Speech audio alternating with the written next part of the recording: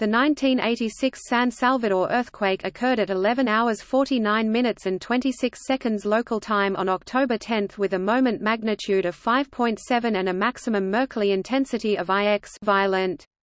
The shock caused considerable damage to El Salvador's capital city of San Salvador and surrounding areas, including neighboring Honduras and Guatemala.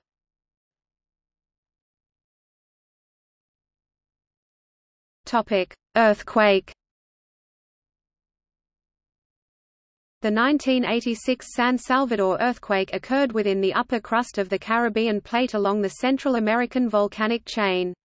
It was a result of left lateral strike-slip faulting perpendicular to the Central American volcanic chain. The earthquake also caused landslides located in the San Salvador area.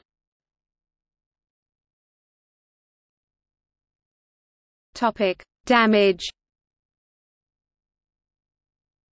The earthquake caused between 1,000 and 1,500 deaths, 10,000 injuries, and left 200,000 homeless. 5 shallow shocks directly under San Salvador caused the destruction of multiple structures.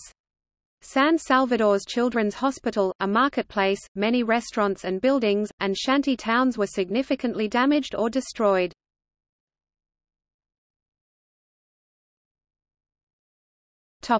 See also: List of earthquakes in El Salvador.